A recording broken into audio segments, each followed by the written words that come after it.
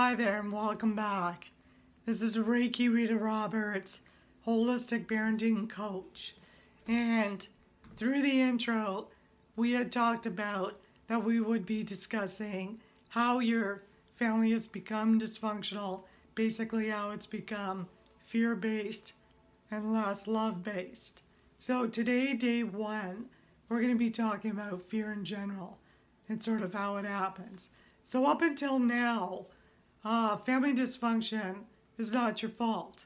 We weren't, as parents, given the tools on how to raise emotionally well and well-adjusted children. In fact, most of us are still operating on our own fears within ourselves. So, right up until now, we didn't know better. But starting now, through this teaching and this knowledge, you are going to become aware of how your fear is contributing to the dysfunction and toxic or difficult family relationship with your children and other family members. So we can't say that anymore, okay? So we're going to talk about fear, all right? So are you the type of parent who feels challenged to say no to their child or is afraid to correct them, because you fear that things might get worse if you do? So you're willing to give in to the demands of your child because you don't want to, rock the boat. And so you're sweeping it all under the rug. Well, I can tell you that fear lives in the dark, okay? And the only way to heal anything is through awareness and telling the truth about the situation. That's bringing in more light, more energy, because that's where the healing process can happen. As long as you keep sweeping the fear under the rug, sticking your head in denial, and again, in your defense, that's what we're taught to do, right? We're taught to just pretend that everything's fine. But I could tell you that nothing worked in my life and I didn't get the peaceful, loving relationships that I have with my children by sticking my head in the sand, okay?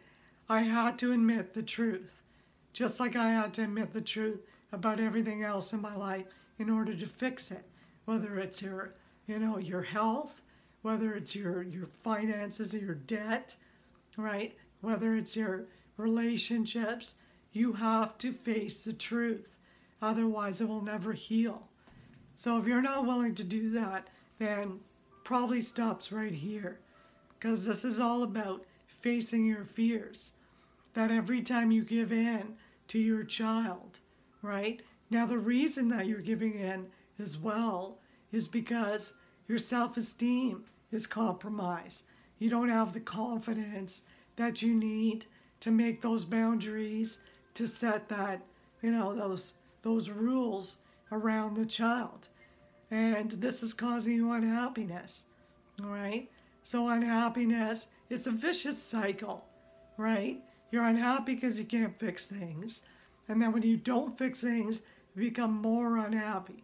And the cycle of dysfunction continues because the child is now more empowered than you are.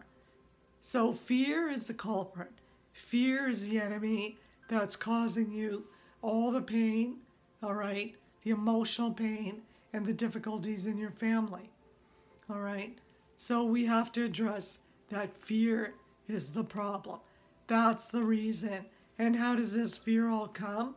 Well, fear basically comes from a loss of energy. Because remember, every decision is based on fear or love. All right? And when your energy is low due to stress, exhaustion, lack of sleep, money concerns, family issues, health problems, pain, whatever the reason is, the lack of exercise, poor diet, all these things contribute to low energy, then you go down. And what happens is you start to parent that way, all right? And remember, your children are feelers, so they're going to feel your energy. regardless of what you're saying to them. Even if it's nice, they're not going to feel that it's love. That's the bottom line. That's why it doesn't work. So you can't play the bullshit game. You literally have to change your vibration. You have to raise your energy. Meaning, how do I raise my energy, Rita? You lower the amount of fear in your life and you raise your energy. So that means facing the truth. All right? Stick your head in denial. It's only going to cause you more problems. So, question is, are you comfortable with the pain? If you're not, then let's move on. So that's what fear is in the family. Causes a lot of problems, toxicity. Now, I'm not saying that you'll never face fear in family or worry. This is human nature. We're always going to have negative emotions, positive emotions. But when you're living more in negative emotions, you become complacent, you become comfortable with the pain, and this is where all the problems start to happen. So, yes, you're going to experience negative and positive, issues within your family, but it's all about harmonizing them and balancing them.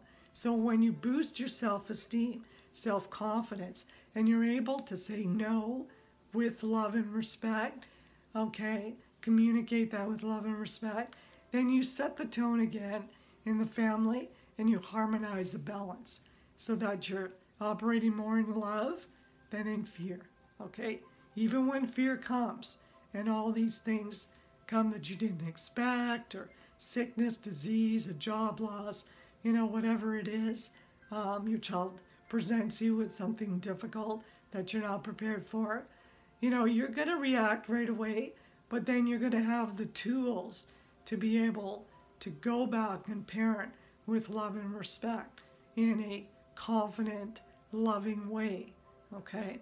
So that's what causes fear. So today, I hope you understand a little bit about why fear happens in the family and the importance of how fear and love change and affect a family, and particularly family relationships.